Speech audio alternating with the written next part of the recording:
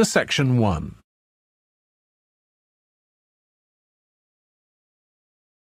Section 1. You will hear a telephone conversation between an employee of an airline company and a customer. You have 30 seconds to look at questions 1 to 6.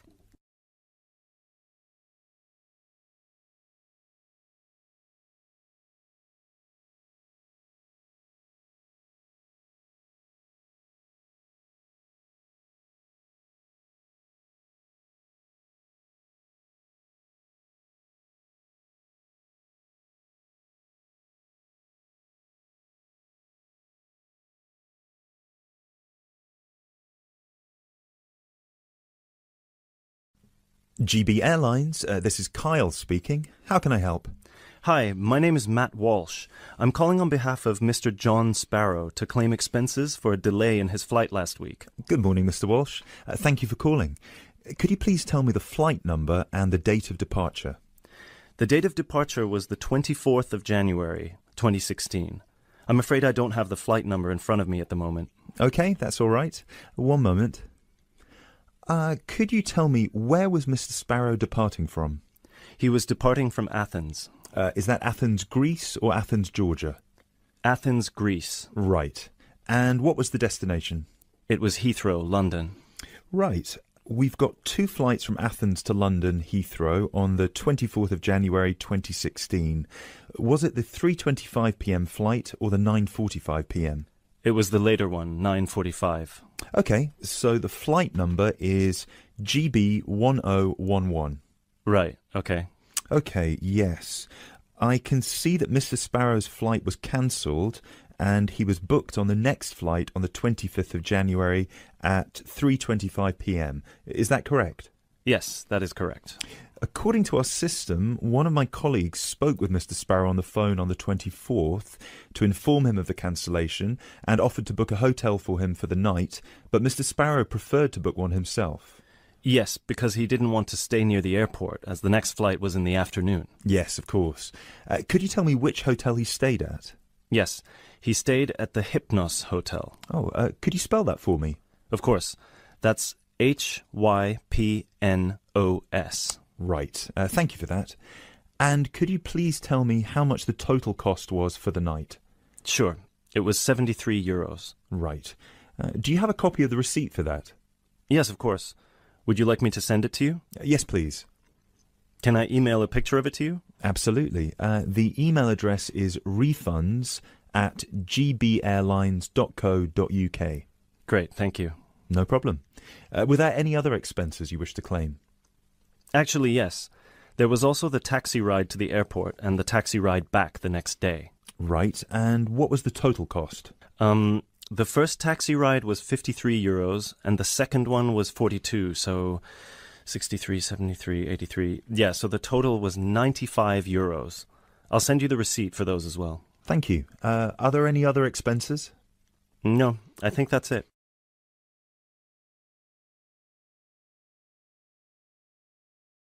You now have 30 seconds to look at questions 7 to 10.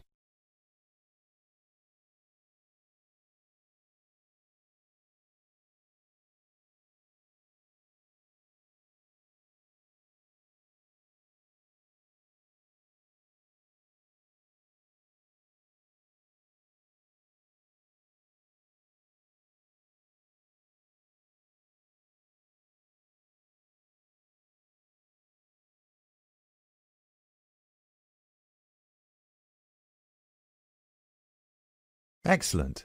So if you could please send us the receipts for the hotel and the taxi rides, and after we receive them it should take about 48 hours for the funds to reach Mr. Sparrow's account. Perfect. Thank you so much. My pleasure. Is there anything else I can help you with? Actually, yes. There's one more thing. Mr. Sparrow complained about the meal during the flight. He said that it was a bit bland. Right. So he asked me if it was possible to switch to a different meal option for his upcoming flight to Kiev next week. Right, of course. Just give me a minute, please. Right, I see that Mr. Sparrow had the light meal option for his flight to London, and you would like to change that. What would you like to change it to? What are the other options? We've got 12 different meal options. Would you like me to list all of them for you? Well, Mr. Sparrow has told me that he would prefer something without meat. How many of these do not contain meat? We've got 3 meal options without meat. We've got the vegetarian option, the vegan option, and the Asian vegetarian. What's the difference? There's a variety of different dishes served with each option. For example, next week the vegetarian option will be a small spinach and feta cheese pie, a bread roll, a salad, and tropical fruit. And the vegan option? The vegan option doesn't include any dairy products, and it also doesn't include fowl, eggs, or honey. I'm afraid I don't have the specific menu for this week, but I can email it to you as soon as it becomes available. Oh, could you do that? That would be great. Yes, of course. I can email you a detailed description of all the meal options if you like. Yes, please. No problem. Please do not forget to call us back to change the meal option. You need to do that 48 hours before the departure time for international flights and 24 hours for domestic flights. So 48 hours for this one then? Yes, exactly. Perfect. Oh, no, I'm sorry. Transatlantic flights require 48 hours. All flights within Europe require 24 hours. So in this case, you will need to call us 24 hours in advance. I apologise for that. Okay, great. So, could I please have your email address so I can send you the menus? Certainly. It's matt.walsh@sparrowlimited.com. That is the end of section 1. You now have half a minute to check your answers.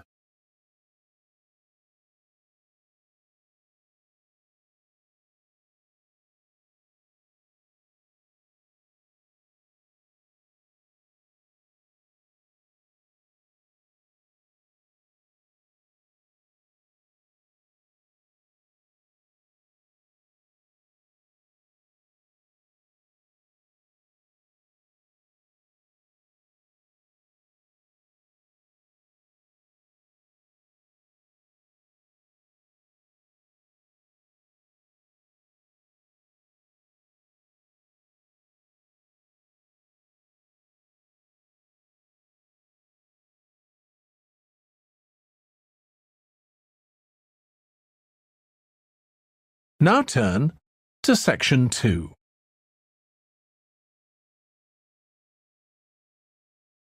Section 2. You will hear a recreation officer at a holiday resort telling the guests about their accommodation and the activities available. First, you have some time to look at questions 11 to 15.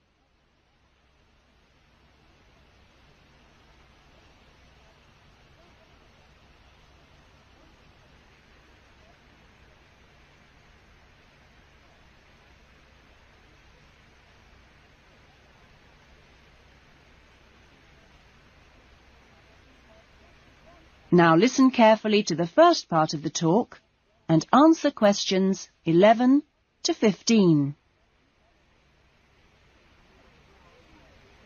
Great. Well, hi everyone. My name's Jody, and I'm one of the 4 recreation officers here at Rainforest Lodge.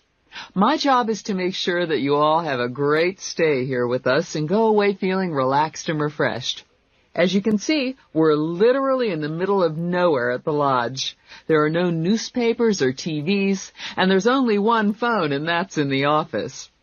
The lodge is a complete get-away-from-it-all experience, a place to unwind and appreciate the world without a lot of interruptions and distractions. From your cabin balcony, you'll find that you can't see anyone else, and the only noise you should hear is the birds. When the luggage comes, one of the guys will take it across to your cabin for you and make sure you know the way back here to the main center for dinner in the restaurant.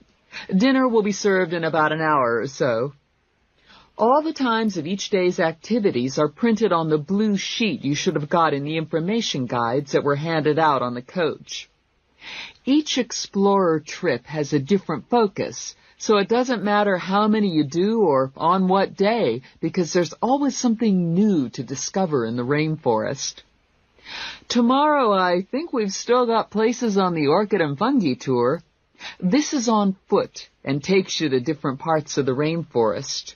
Or, if you prefer, there's the 4-wheel drive tour to the waterfalls. or the fishing trip where I promise you we'll catch some lunch. And last but not least, the famous cow cruise that leaves at 11 a.m. each day, just in time for the crocodile's lunch. Oh, plenty to choose from here at Rainforest Lodge. Or just sit on your balcony, relax and unwind and enjoy the views. In the evenings, there is the Spotlight Tour, one of my favorites. The Spotlight Tour leaves at sundown and lets you catch a glimpse of some more of the rainforest wildlife as it comes out at dusk to feed. That's a great trip, and if you can, I'd really try to make sure you do it during your stay. You now have some time to look at questions 16 to 20.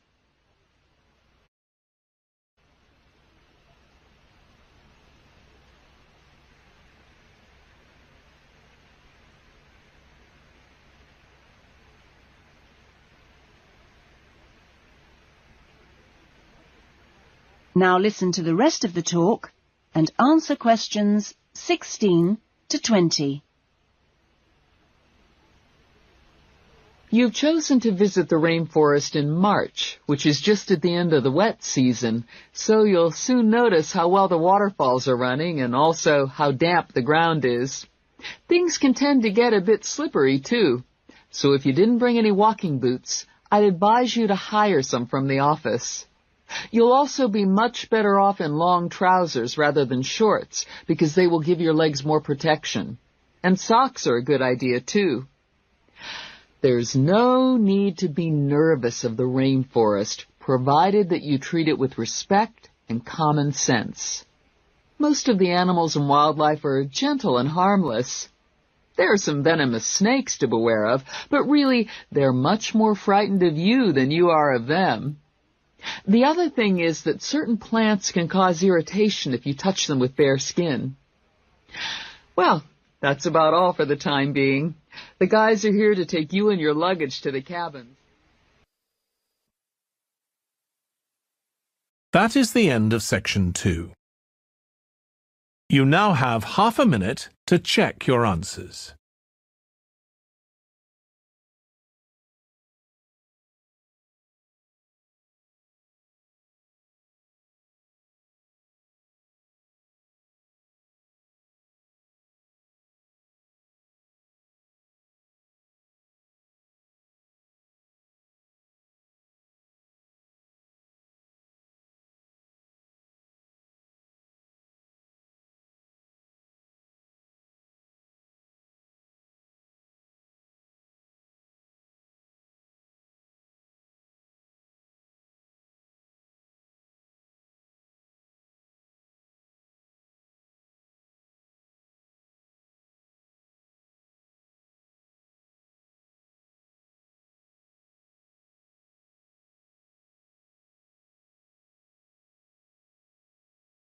Now turn to section 3.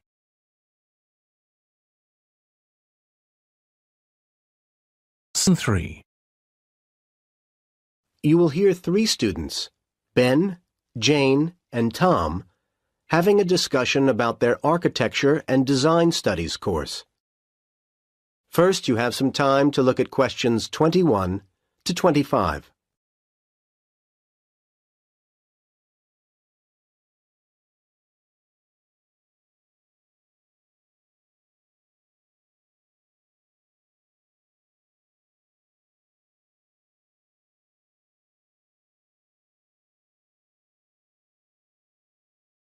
Now listen to the first part of the conversation and answer questions 21 to 25. So, Tom, did you manage to get all your reading done? Yes, Ben, I did. What about you, Jane? Me too, though it took much longer than I thought it would. Yeah, some of those dissertations are really long, aren't they? I'm not looking forward to having to write mine. Well, that's not till next year. So, shall we compare thoughts about our reading? Let's start with 20th century architecture. I thought it was pretty impressive. There was quite a bit of detail. Yeah, all very relevant. I enjoyed the pictures, the diagrams and photos. They were quite strange. Not what you'd expect to find in a dissertation, but very helpful. Whereas sometimes I couldn't really follow the arguments. Yes, a bit of a mixed bag, really. While modern construction was very serious and thorough, wasn't it? Indeed. Actually, it was rather dense. I didn't find it particularly easy to read either. The index was excellent, though, so I used that to guide me around. I still think it was a bit high level. I certainly wouldn't have wanted to try and cope with it in the first year. No. That's not who it's aimed at, of course. What about steel, glass and concrete? Not the world's most interesting title, of course. Again, the index was helpful, though I think we could have done with more photos.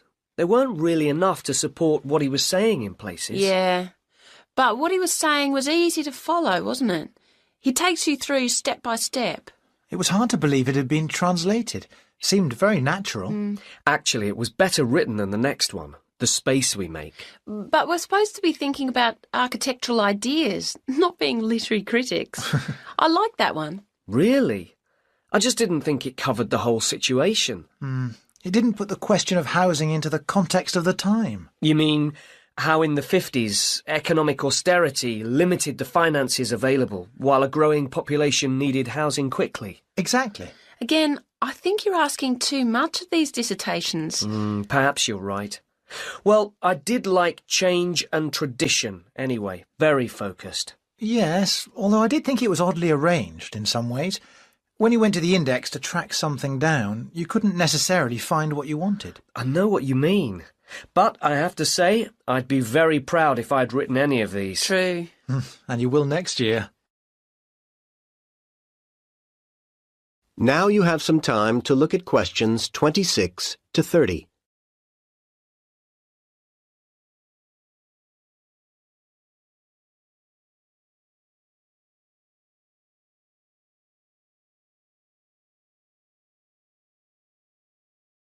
Now listen to the rest of the conversation and answer questions 26 to 30. Never mind next year. It's this year that's the problem. I'm never going to get this assignment done. Yes, you are. Come on, let's make a plan for you. Please. I'm just not sure where to go from here. I could look at city plans, study the layout of housing developments. I think you need a closer focus. The approach to small houses won't necessarily tell you what you want to know. You'd be better to concentrate on large private houses. Study the drawings of those. OK. Though I don't know how much useful detail I'll be able to get from the kinds of plans that are easily available from that period. It's true, they can be limited. But what you could do as a next stage is go onto the web. There's loads of useful stuff there. More detailed plans, you mean? Well, I was thinking more of illustrations, that kind of thing. Do a search for window designs. I'm sure you'll find some good ones. I agree. And not just online. See what you do find there, and then, for your next step, check both campus libraries. I think you'll be able to get hold of books which will give you further information. And you need to know more about typical furniture of the time. This is all very helpful. Thanks, guys. I'm beginning to think I should be able to get something done for Dr. Forbes after all. At least I can see I'll be in a position to tell him the section headings. Well, a bit more than that would be better. Put your outline plan together and give him that to look at. Yes. But I'll still need to keep reading, won't I? Yeah. Once Dr. Forbes has okayed what you've done at that point, you could then go and see Dr. Gray. He's very approachable, and I'm sure he'd be happy to provide you with further references, and then you could take it from there. That'd be really useful. Well, thanks again. Let me get you both another coffee. That is the end of section 3. You now have half a minute to check your answers.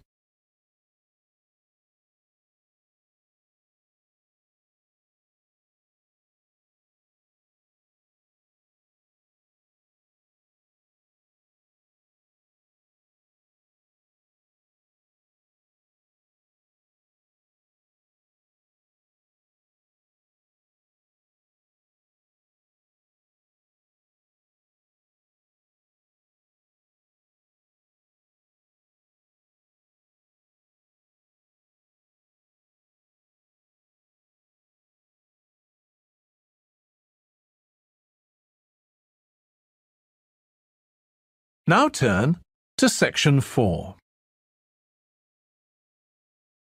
Lesson 4. You are going to hear a lecture about the achievements of the ancient Aztecs of Central America. You now have some time to read questions 31 to 40.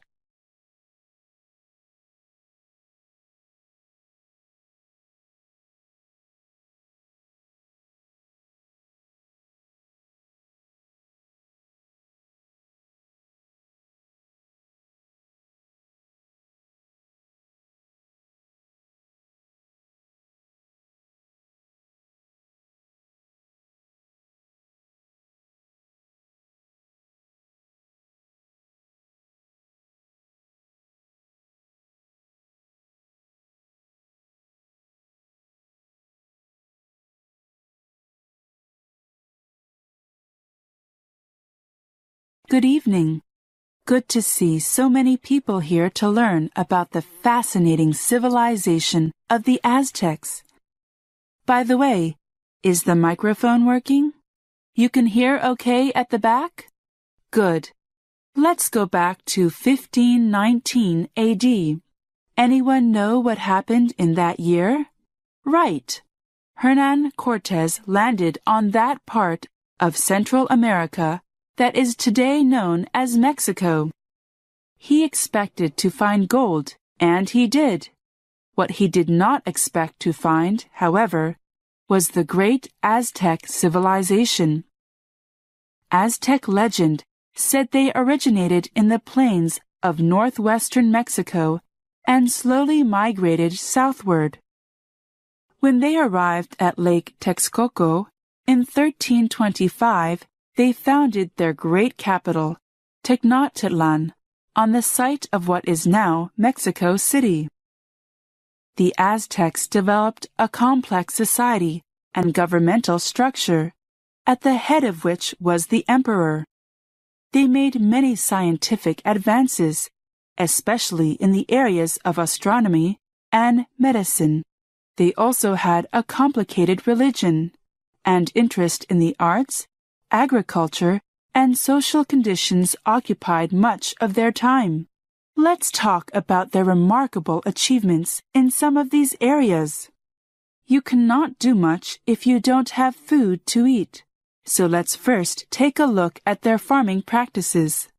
The land that the Aztecs farmed was not fertile enough to grow enough food to support the growing population, so they were forced to invent methods to increase productivity, including irrigation, fertilizer, and even building terraces on hills to protect soil from running off, like we see today in China, the Philippines, and many other parts of the world. But one thing we don't see was their very original idea of chinapas, spelt C-H-I-N-A-P-A-S.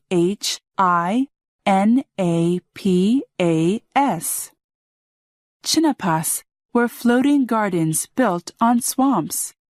Actually, they were quite simple to make. First, canals were dug through the marshes and swamps.